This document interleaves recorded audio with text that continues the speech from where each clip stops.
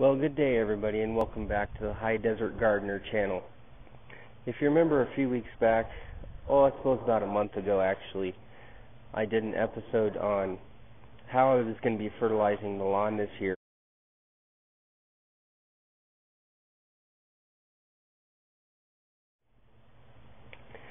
Because I didn't want to use chemicals, and I find that fertilizing with chemicals kills the microbiology in the soil, and I didn't want that stuff going into my compost. So I fertilized with compost manure mixture, which cost $1.50 a bag from the Home Depot, and it's worked really well. I mean, just look at the green lawn.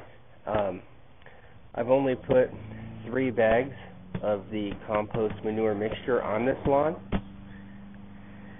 So, I just threw bits and pieces of it here and there, kind of broadcast it out into the lawn, and, for, $4.50,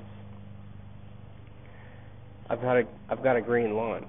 And, I can afford to throw a couple more bags on here easily if I wanted to even get this lawn looking a little bit better. But it's looking really good as things are right now. So I'm really happy with the results. You can keep your lawn green, and I think it's going to work out a whole lot better for you in the long run, because if you keep the microbiology in your soil alive, you're not going to have to do anything drastic. You're not going to have to thatch your lawn.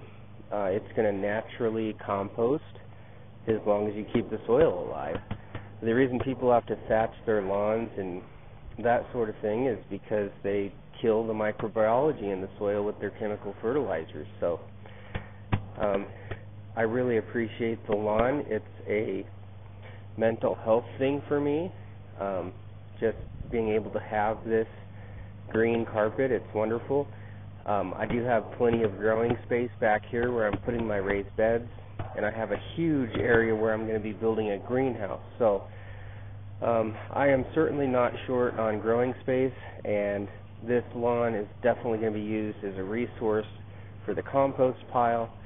I've been watching birds pull huge worms out of this lawn, so I really don't feel that this lawn is a waste of space. Anyways, let me know what you think.